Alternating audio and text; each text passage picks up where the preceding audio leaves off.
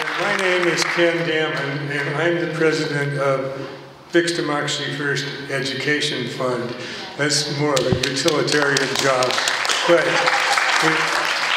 like a lot of groups, we have to split ourselves up like that for tax purposes. Anyway, I am so happy to see all you people here. You are people who, like those of us who attend our board meetings and other activities, haven't given up on democracy. Actually, you know, we've never really had even very close to a democracy in the country. But in the last 50 years or so, it's gotten exponentially worse, to the point where rank and file people, even those not paying an awful lot of attention to the specifics of politics, are beginning to, en masse, give up on democracy. And that is what's behind the appeal of somebody that will just come along and tell them that they will fix it, that they will make it good. And people are going, oh, thank God, that's what we need. We don't really need democracy so much as just somebody that's powerful enough to do that. So it's no exaggeration to say that our government has essentially become a plutocracy hidden inside of the shell of democracy, hiding behind voting and being able to have parties that are at odds with one another, not having to be suppressive like a dictatorship, but nevertheless having a government that seems to always come up with policies that favor the very, very wealthy. That's the thing we're up against now, and the rebellion that people are doing against that puts us in danger of another extreme, and that is to fall under the sway of a demagogue. So our choice now, for the immediate near future, is we're kind of walking a tightrope. We don't want to fall off into tyranny in our country, but we have reasonable objections to the plutocracy that is running what looks like a democracy for us. Right now, the safest bet for us is to stay as much as we can with the status quo, because we can work within that to fix it. Once things go to the extreme of tyranny, it's a lot more difficult to get that back. So what I've found, and I should tell you that I spent 30 years working as a fireman, fire captain, and paramedic in the city of Everett. And one of the things you learn in being an emergency responder is that while you roll up to a scene that looks pretty dramatic, looks pretty overwhelming, the way you ultimately defeat that situation that you're coming up against is a whole lot of people quietly doing these routine little things that need to be done. Hoses need to be pulled off, links linked together, hydrants need to be cranked. Somebody needs to say, okay, I'm in charge and here's what we're going to do.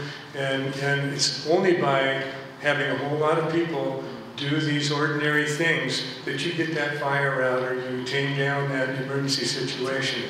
That's very analogous to the situation we're in. So here in Fixed Democracy First, we keep our eye open for the low-hanging fruit, things that we can fix in our democracy that will make it a little bit less easy for plutarchs behind the scenes to oligarchs, essentially, behind the scenes to get in there and defeat what is clearly by polls demonstrated to be the will of the people. We do the simple things. We ask for you guys' help to stay in doing that. And we ask for your understanding to know that it's not necessarily big magnanimous things that turn the tide. It's a lot of little things. And that's what we'll be asking you to help support us in doing. Okay.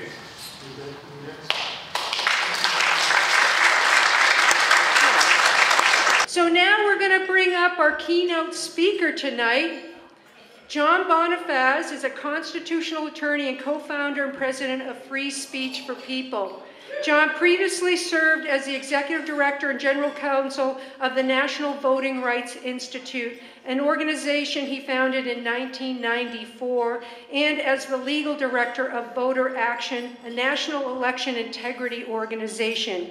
He has been at the forefront of key voting rights and democracy campaigns in the United States for more than 3 decades. John has a long history of defending democracy. He pioneered a series of court challenges applying political equality principles that have helped to redefine campaign finance, question as basic voting rights issue of our time. He helped lead key election protection cases across the country and helped lead historical legal challenges under Section 3 of the 14th Amendment to insurrectionists seeking to run for re-election.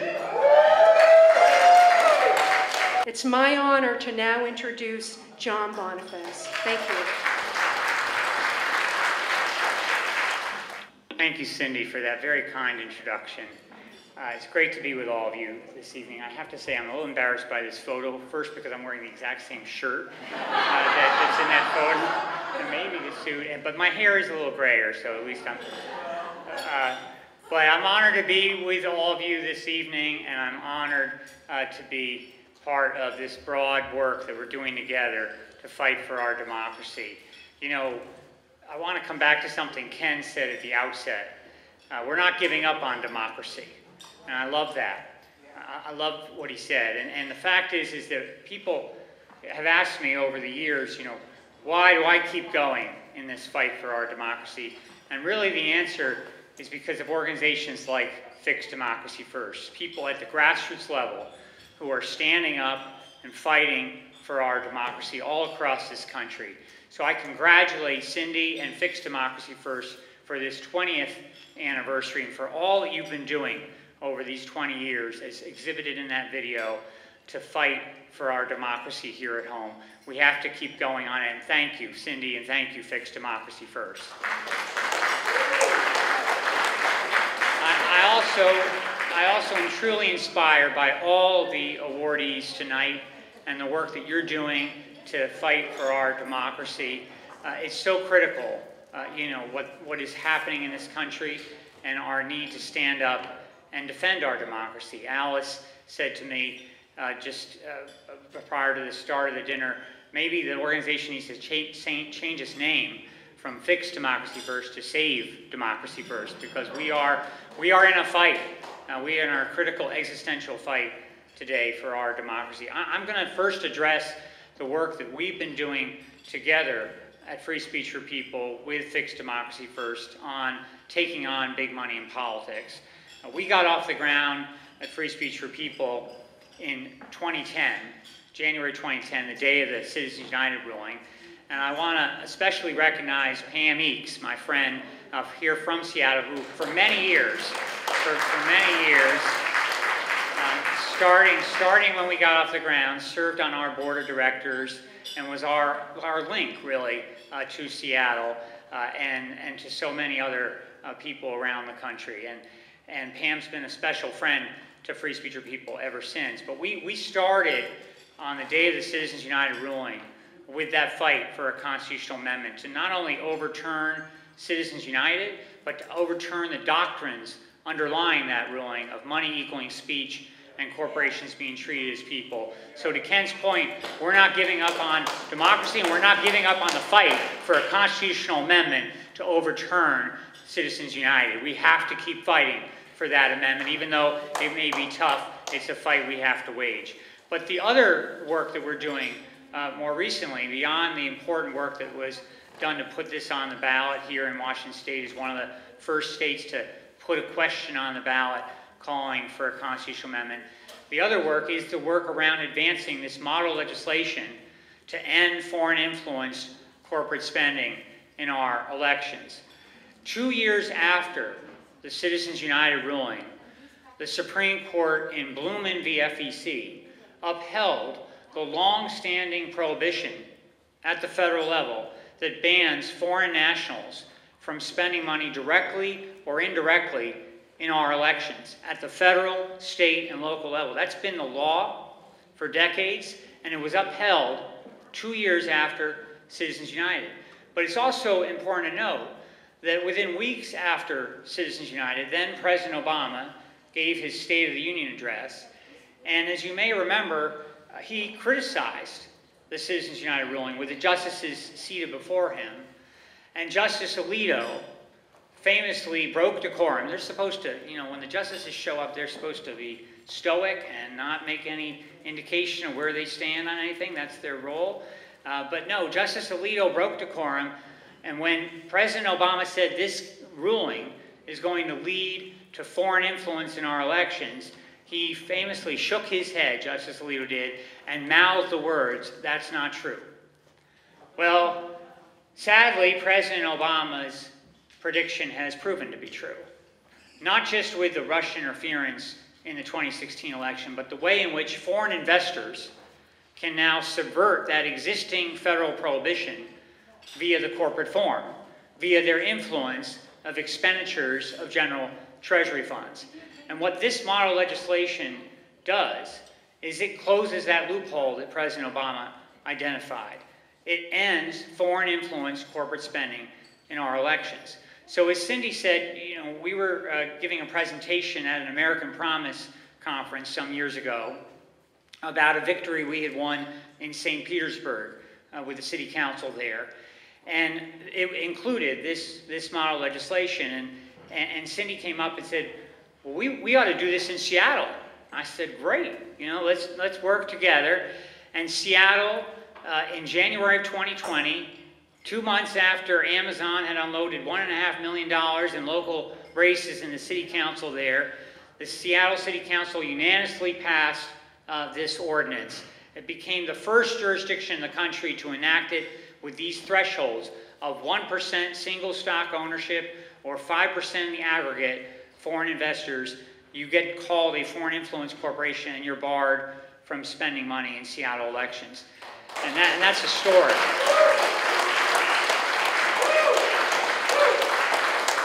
So Seattle is leading the way. Fixed Democracy First is leading the way. And we quickly worked an arrangement with the city attorney's office to be ready to defend it. We thought, okay, here comes Amazon, here come the corporate actors. They're going to try to challenge this in court. And we're going to argue, as we were ready to, that Blumen v. FEC, that 2012 ruling I just mentioned, allows for this, because this is designed to stop that kind of loophole foreign influence in our elections. But so far, Seattle hasn't been sued. That standing agreement is there with the city attorney's office. We're ready to defend the law, but it hasn't been sued. It's been in place. And Lorena Gonzalez, who was the city council president at the time who championed this, she has spoken publicly about how it has ended multinational corporate spending in local races in Seattle. Not just Amazon, but all multinational corporations are not able to spend in Seattle. But then, people took notice in other parts of the country. And a couple of legislators, one in the Minnesota House of Representatives, one in the Minnesota Senate, they learned about the Seattle ordinance, and they introduced it. Without our coordination, they went ahead and introduced it in the state legislature there. And we reached out. We said we were ready to help. It didn't get through in that first cycle. But you know what? This year, the state of Minnesota became the first state in the country to enact this bill to end foreign influence corporate spending in elections.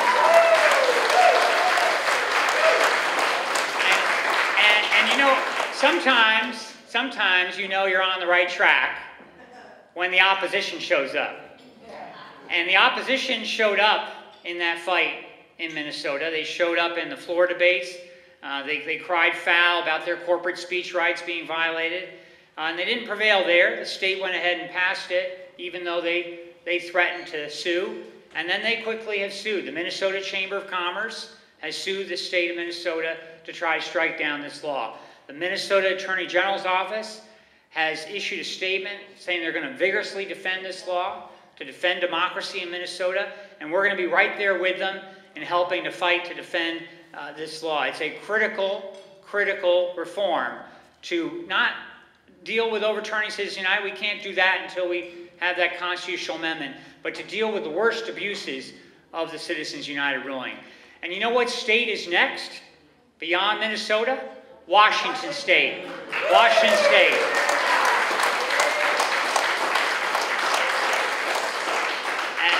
As the senators know from the table where I'm sitting, the state Senate of Washington State passed this legislation in this past session.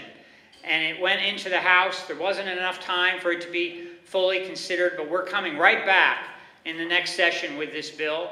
We're thrilled that the state Senate is already on board, and we really want the State House to get on board and have Washington become the second state to do this.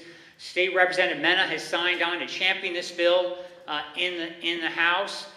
Senator Wynn has been championing it in the Senate, and it can be done. And I know Fixed Democracy First is going to be a lead fight with Washington Bus and others in making this happen. You know, 98% of the S&P 500 are foreign influence corporate actors. And you know, I understand, you know, people say, well, you know, 1% sounds pretty low.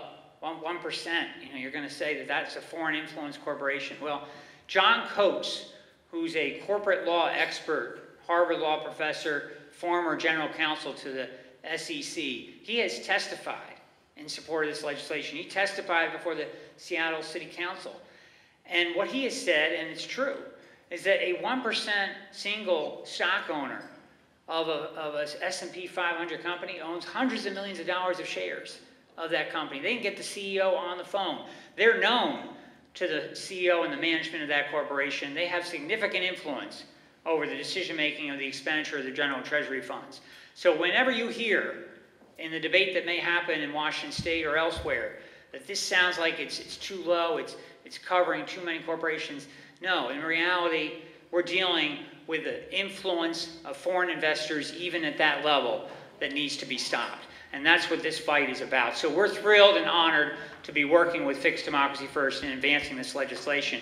It is pending in many other states, including New York State, where it's passed the state Senate, Hawaii, where it's passed the state Senate, California, where it's going to have a vote in the California Assembly this coming January, Massachusetts, where it's likely to go to the ballot in 2026, and it's pending in the U.S. Congress. Congressman Jamie Raskin has championed this on the House side. He has 30-plus co-sponsors from across the Democratic caucus. And on the Senate side, Senator Elizabeth Warren has introduced it as part of a broad anti-corruption package. And our national partner, the Center for American Progress, has done some polling on this. This is widely popular. 70+% of people across the political spectrum want to end foreign influence corporate spending in our elections. So we're going to get this done. We're going to pass this historic bill wherever we can. And again, we're honored to be working with Fixed Democracy First in this fight.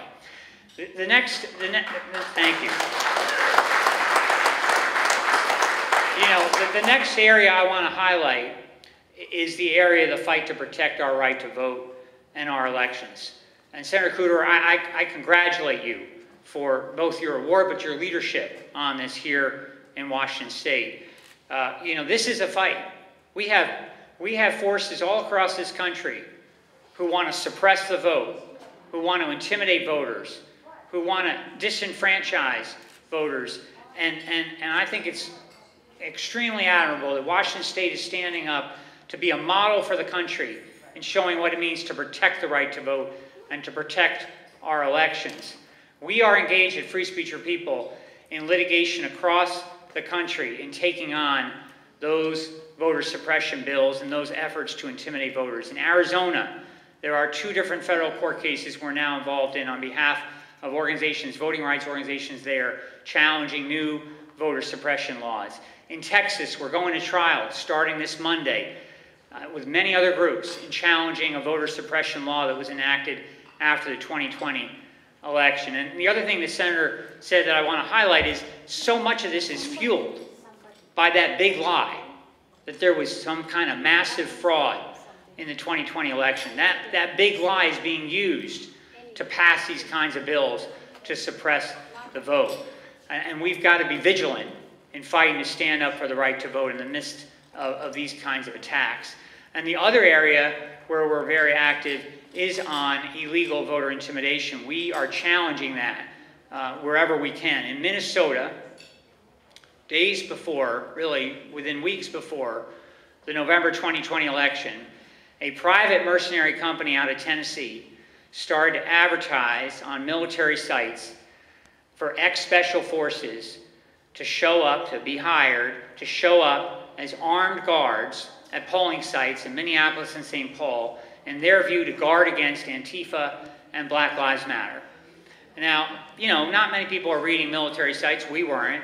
But we read the Washington Post when the CEO decided to get interviewed by the Washington Post about his plan of this company to send armed guards to Minneapolis and St. Paul. And we decided, you know, this has to be stopped. So we went into federal court on behalf of the Center for American Islamic Relations of Minnesota and the Legal Women Voters of Minnesota, and we sued this company in federal court to stop this illegal voter intimidation plan. They hadn't begun to implement it, but they had it in implementation plans to put it together. And, you know, we got before a Trump appointee. And, you know, you might wonder, okay, how's that going to fare? But the evidence was so overwhelming that this was going to intimidate voters, that having armed agents at the polls was going to intimidate voters, that this federal judge issued an injunction barring this kind of plan from being put forward for the November election. And then, after that, we won a consent decree barring their activity through the 2024 cycle. And this is the kind of fight that has to be waged to block voter intimidation. And the other thing I'll add to it is, you know, this was done under what's known as Section 11B of the Voting Rights Act of 1965. That section makes clear that voter intimidation is prohibited, but it's rarely used by private parties. It's mostly been used by the Department of Justice and by state attorneys general to try and block voter intimidation. This was only one of the few cases that had been brought by private parties. And we're now in Colorado in a similar kind of fight. And there, that's about an organization, they call themselves the U.S. Election Integrity Plan. They're an extremist QAnon-inspired group, fueled by this big lie. They're going door to door, sometimes as armed agents, taking photographs of people's homes. They have the voter list that they purchased. They're asking questions. They're making allegations at the door. Did you vote fraudulently in the 2020 election? What about your husband, Joe, whose name they have? You know, did he vote fraudulently? It's intended to chill participation in the voting process. And if you're a newer voter, or you're a voter from a disenfranchised community, you're going to be particularly intimidated. So we represent the NAACP of Colorado, the Legal Women Voters of Colorado, Mi Familia Vota, and we're in federal court challenging this illegal voter intimidation. And it's critical. This fight is critical because this kind of door-to-door activity that's been happening with this big lie is going to other states where people think they now can show up at people's doors to claim that they voted fraudulently in the 2020 election. I'll tell you something though, their counsel, they've tried everything they can to stop this case. First they filed a motion to dismiss, they lost that in federal court. Then they filed counterclaims against our clients, arguing abusive process. They lost that in federal court. Then they filed what's known as a motion for summary judgment, saying there's not enough evidence. They lost that in federal court. This case is headed to trial in February of next year, and it's important we put them on trial for what they're trying to do in intimidating voters in Colorado or anywhere else in the country where they might try this kind of activity. So the fight for the right to vote is critical today. But there's a third fight I want to talk about, which is about challenging insurrectionists who have taken an oath of office and then turn around and engage in insurrection. Under Section 3 of the 14th Amendment, Section 3 of the 14th Amendment, anyone who takes an oath of office to defend the Constitution and then engages in insurrection is forever barred from holding public office again. Now, the history of this provision, of course, dates back to the Reconstruction era after the Civil War. It was placed by the framers of the 14th Amendment in there precisely to address the threat that ex-Confederates placed on the country who had been in positions of power, who had taken that oath of office, and then turned around and engaged in an insurrection, the first insurrection in our nation's history, the Civil War. That's why we have that provision. Those framers of the 14th Amendment decided it was critical, not from a punishment standpoint. This isn't about criminal liability. That's a separate issue. This is about protecting the Republic. If you take that oath to defend the Constitution, and then you decide to engage in a violent uprising to try to overturn the government, you don't deserve to be in public office again. That's the idea of Section 3 of the 14th Amendment. And as we know, we now have had a second insurrection in our nation's history on January 6, 2021. And the insurrectionist in chief, who happened to be sitting in the Oval Office, incited that insurrection, mobilized that insurrection, facilitated that insurrection. He is Exhibit A for why we need Section 3 of the 14th Amendment and why it applies directly to him. He is disqualified. He is disqualified from holding future public office. So in June of 2021, we issued letters to every Secretary of State in the country, every chief election official, and the District of Columbia, making clear that if Donald Trump were to seek public office again, run for president again, or seek any public office, that their responsibility as Secretary of State, as chief election official, would be to bar him from the ballot, to enforce Section 3 of the 14th Amendment. Now, people might say, well, how is it that a Secretary of State could have that kind of power? Well, you know what? Their responsibility is to ensure that anyone appearing on their ballot meets the constitutional qualifications for the office that they seek. If you're 25 years old, and this happened in the state of California, and you want to run for president, you're barred from the ballot. My daughter's 17. I think she'd make a great candidate for president of the United States, but she is not eligible. You got to be 35 under the Constitution. So California barred a 25-year-old, and she lost that case as a result of that disqualification.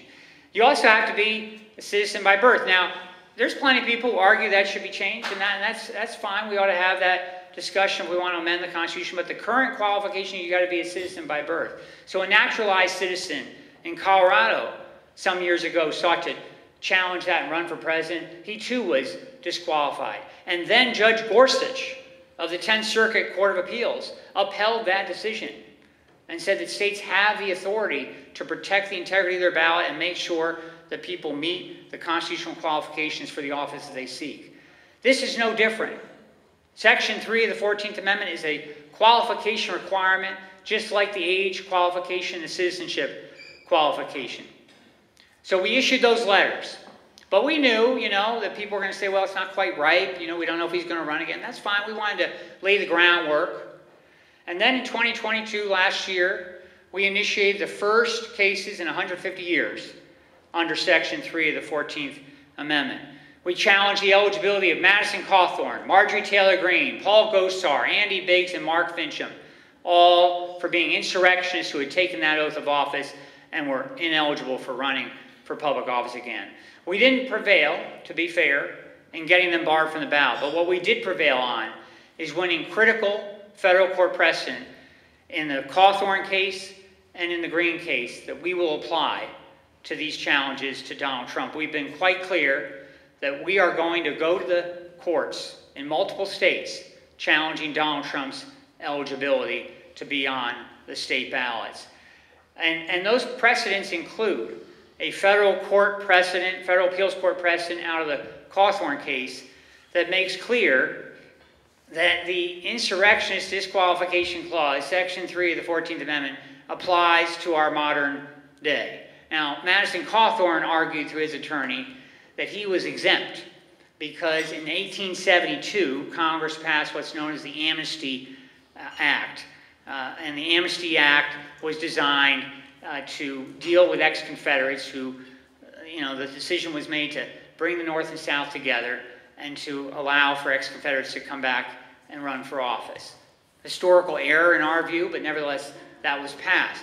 But what it did not do is it did not say we're going to repeal Section 3 of the 14th Amendment. That can only be done with a constitutional amendment. And it didn't say prospectively we're preventing application of Section 3 of the 14th Amendment. But Madison Cawthorn nevertheless went into court and he argued that the Amnesty Act of 1872 applied to him 150 years later, that he too was now immune from Section 3 of the 14th Amendment. He got a federal district court judge to buy that absurd idea, but we ultimately got it overturned by the Federal Appeals Court of the Fourth Circuit, and that remains precedent to apply to Donald Trump. The other precedent we won was out of a federal district court in Atlanta when he rushed, Marjorie Taylor Greene rather, and her attorneys rushed into federal court to try to block the proceedings from going forward in Georgia. And Amy Totenberg, federal judge there, issued a 70-page ruling making clear that states had the authority to enforce Section 3 of the 14th Amendment. You may remember she was forced to testify under oath for 3 hours. She claimed she couldn't remember anything about what happened on January 6th or any of her conversations with Donald Trump. But she was the first member of Congress in our history to be forced to testify under oath about the role they played in an insurrection.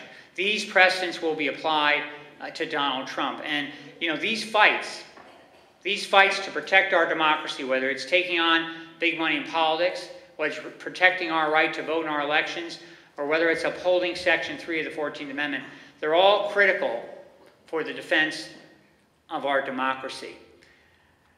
But I want to come back to Ken's opening point.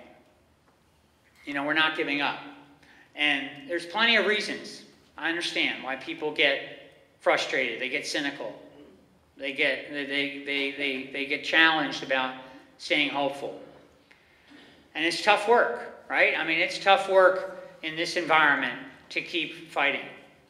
But we have to keep moving forward. We have to keep fighting. The opposition, those who are the anti-democratic forces, small d, in our country would like us to give up. That's what they want.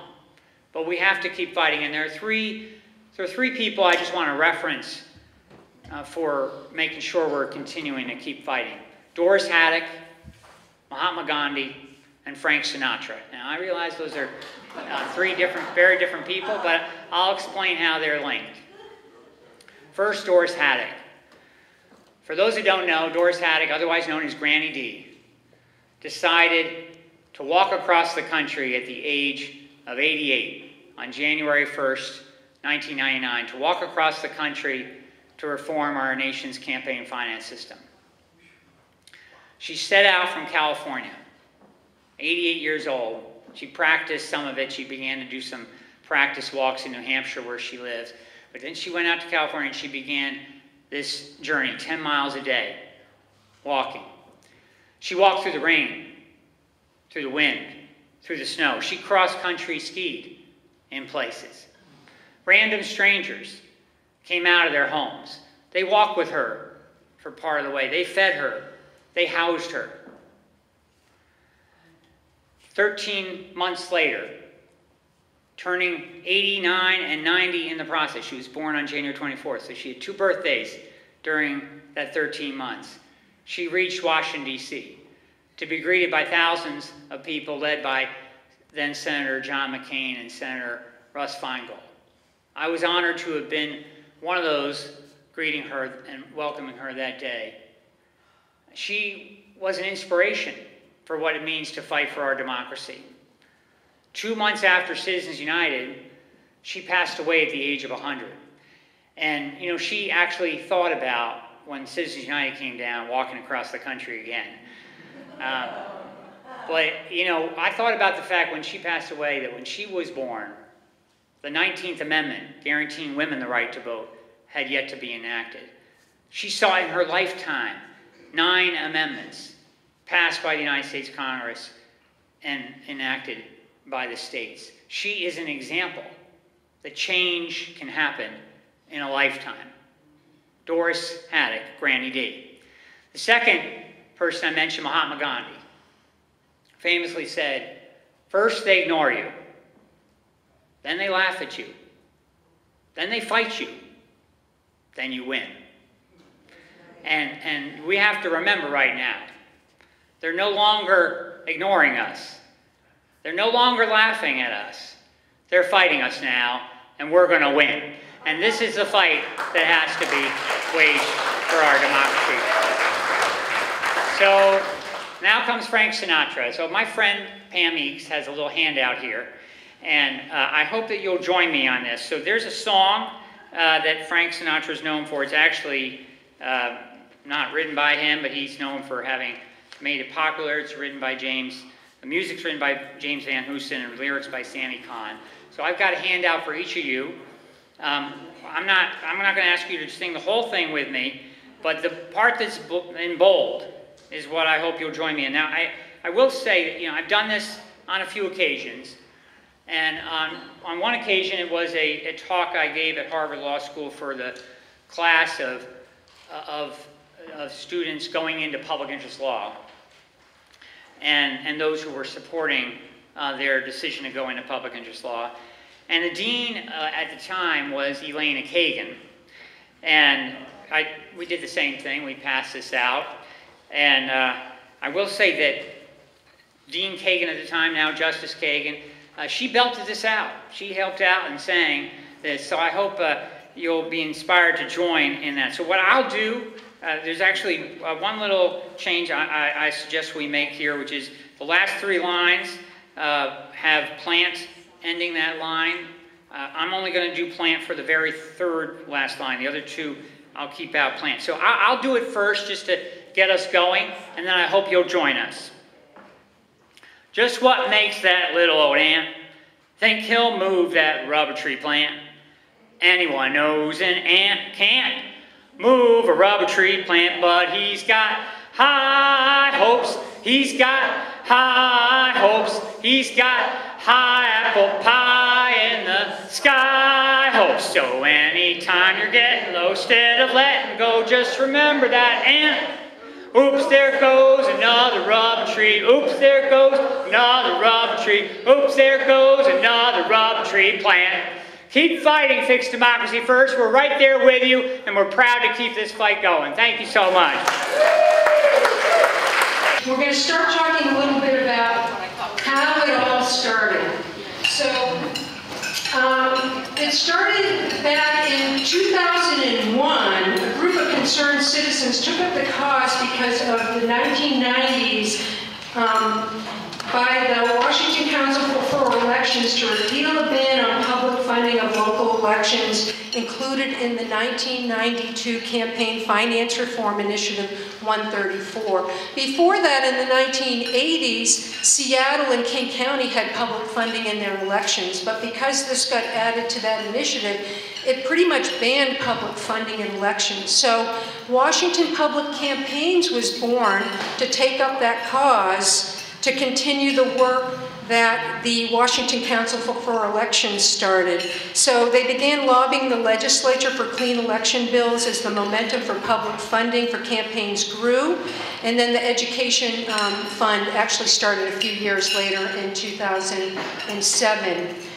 In 2005, Craig Salins came on as the executive director.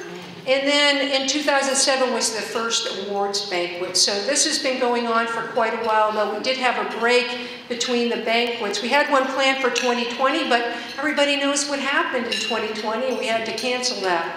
And then a big win in 2008, the ban on campaign funding was finally lifted via the state legislature, allowing public funding in local elections. That was a big deal.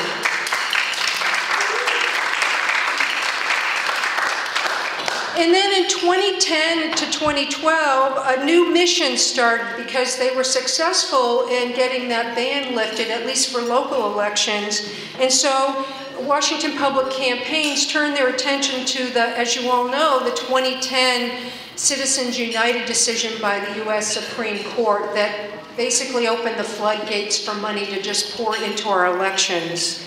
And so working with groups to pass resolutions in supporting a 28th Amendment to the Constitution to overturn that decision, as well as other Supreme Court decisions that unfortunately we don't have time to get into. But it's really important to realize that there's only two ways we can change a Supreme Court decision.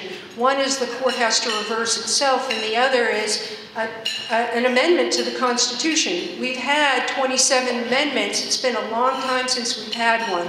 So we think it's time to do that. And then in 2012, and it's really, I forgot to mention that in 2012, Washington Public Campaigns started to collaborate with the Occupy movement and created an anti-corporate rally in the coalition GMOP, which is Get Money Out of Politics. I know Norm Conrad in the back was one of those early members of that. And then they also began to work with Move to Amend, which is a national organization calling for a constitutional amendment to reverse Citizens United. Unfortunately, in August of that year, in 2012, Craig Salins, the executive director at that time, died suddenly of a heart attack. And so Alice Walt, who we're honoring tonight, stepped into that role and took over as executive director of Fixed Democracy. I'm sorry, Washington Public Campaigns. We haven't got to Fixed Democracy first yet. Next slide, we'll get there. So the continued focus, let me just make sure I got my notes here. Washington Public Campaigns became a coalition partner with the Coalition to Amend the Constitution, which is WAMEN, that Linda Brewster mentioned earlier, and began planning a statewide ballot initiative for 2014 that would call for a constitutional amendment to reverse that 2010 Citizens United decision.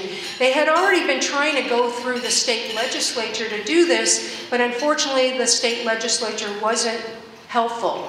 So they decided an initiative was what we needed to do. So between 2013 and 2015, there was a lot going on around public funding. So Washington Public Campaigns worked to pass the Fair Elections, FES, for public financing of Seattle campaigns that was adopted by Seattle Ethics and Elections Committee and the City Council for the 2013 ballot. Unfortunately, that was Prop 1. It lost by only 1,400 votes, but it did pave the way for Initiative 122, Honest Elections, in 2015 that created the Seattle Democracy Voucher Program, which many of us are big fans of.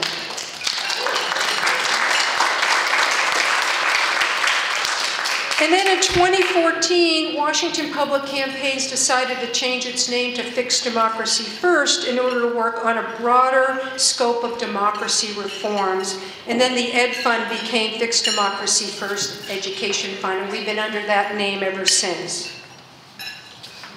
So big things happened in 2014 to 2016 around the ballot initiatives. As I mentioned earlier, Fixed Democracy worked with WAMEN Coalition to support first Initiative 1329.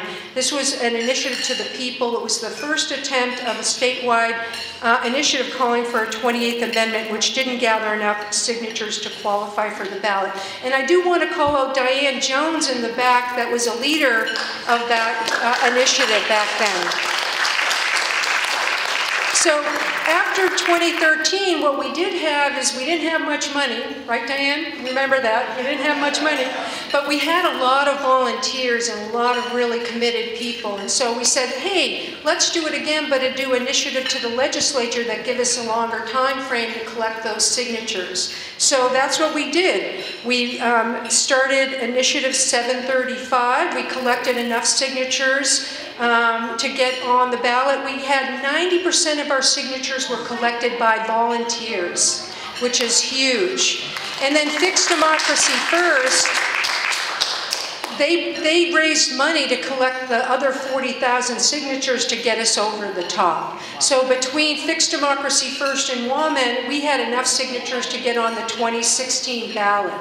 And I also, Linda Brewster mentioned earlier, but Linda Bach collected over 21,000 signatures for that ballot initiative, which I still think is a state record. I have no way to prove it, but I think that's a state record. And then, We had a huge win in 2016. Initiative 735 won with approval rating of almost 63%, and we won in all 10 congressional districts across the state. We actually won almost every county. We lost Penderay County by 5 votes. So it was huge for us. And I was the campaign director for Initiative 735. That's the year I gave up my business selling art supplies to come do this work full time.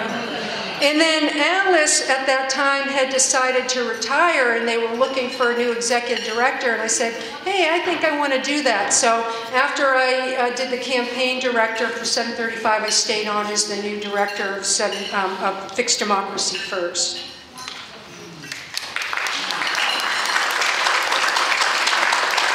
So what have we been doing since then? So there's a lot of going on between, so after the 2016 election, we decided what else do we want to do, so we began to expand our focus. At that point, WAMEN decided, because they had accomplished their mission in getting that initiative passed, WAMEN merged with Fixed Democracy First to join forces in order to continue and strengthen the work needed for our democracy reforms. And then in 2017, Fair Vote started. We started talking about ranked choice voting and proportional representation. And so Fixed Democracy First was the first sponsor organization for Fair Vote Washington to focus on these issues. And then Fair Vote became their own organization later on in 2018. So we're happy to continue to partner with them. And then we also decided we needed to do more civic education and outreach. So Fixed Democracy First Education Fund, we expanded our voter outreach and civic education, which included voter registration and info booths at festivals and events. Juan Vega over there at the table, he was instrumental in helping us set up those events. Him and I spend a lot of time sitting at those booths at those festivals. In particular, HempFest was one of our biggest ones. I remember one year we did 3,000 voter registrations in one weekend at HempFest. It was pretty amazing. And we decided that we also wanted to do other things like educational forums on campaign finance, ranked choice voting, redistricting, election security, fair courts, and others. So we helped work with what used to be the Democracy Hub under the Win-Win. We worked with them and did a bunch of events. So we really expanded our outreach in civic education during that time. So 2018 to 2020, we had a ton of legislative wins, but mostly it had to work in coalition, and I want to talk about that because it's really important for us. In 2018, we did our first Fixed Democracy First and League of Women Voters lobby. Well, it was actually lobby day. It's a lobby week now since we went virtual, but it was a lobby day. And it was so successful that we've decided to do it every year. And so coming up in 2024 will be the 7th year that we've done the Democracy Lobby Week with the League of Women Voters. We also worked very closely as part of the Washington Voting Justice Coalition to pass the Access to Democracy package of reforms, which included automatic voter registration, same-day voter registration, pre-registration for 16 and 17-year-olds, the Washington Voting Rights Act, and also the Disclose Act of 2018. That was a huge year for that, and one of more democracy reforms passed that year, not just our state, but across the country that year. It was really a great year for democracy. And then in 2019, more things passed. Prepaid postage for ballots, which King County started. We honored, actually, Julie Wise, the last time we were in person back in 2019 for leading that.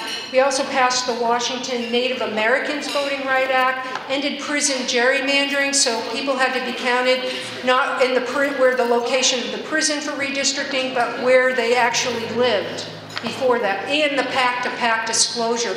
Those two disclosure bills now makes Washington State some of the top, the top state for disclosure laws in the country. And then,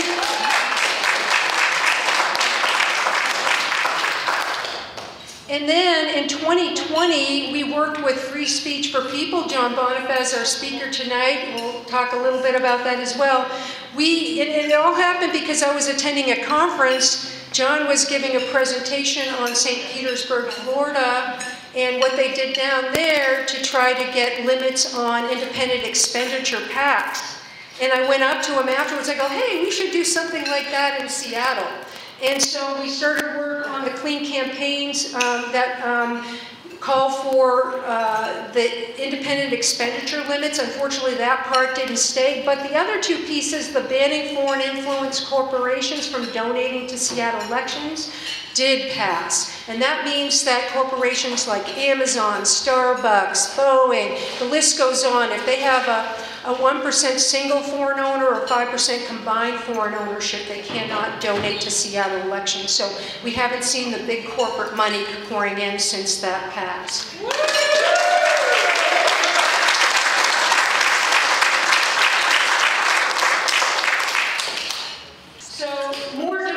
Legislation wins. 2021, voting rights restoration passed. This was a huge win. This means that as soon as somebody is released from prison, if they've been in prison for a felony conviction, as soon as they leave prison, they can register and vote in the upcoming election.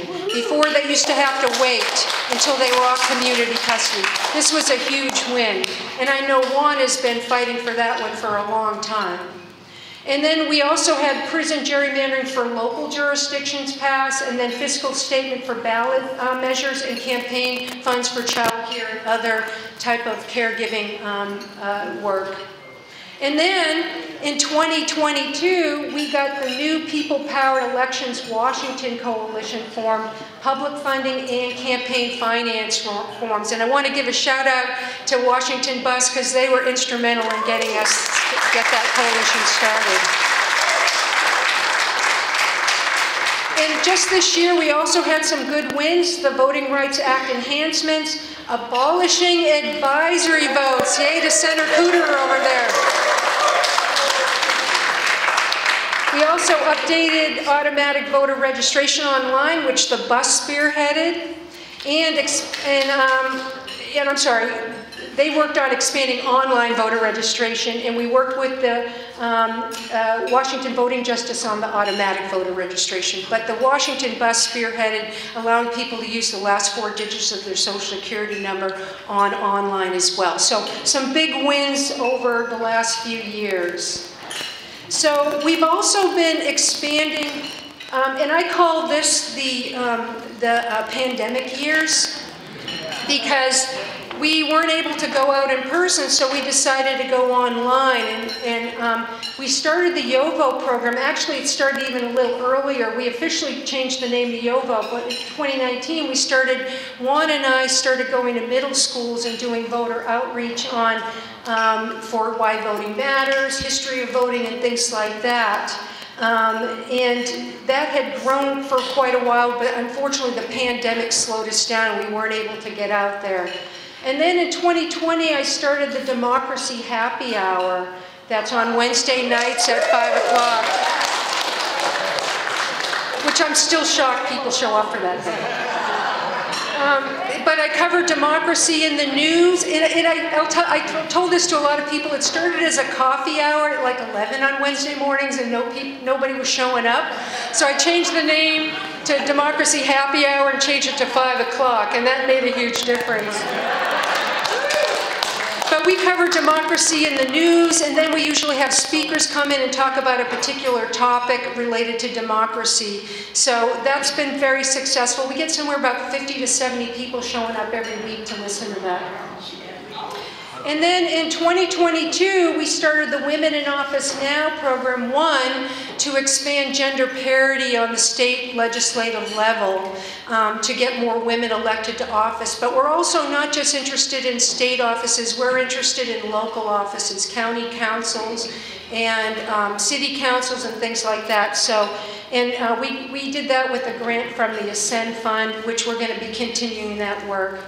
And then just this past year, we started a partnership with Generation Citizen to try to get into high schools to teach teachers how to do student community projects around civic education where the students get to pick the project. So that's just getting started, so more to come on that.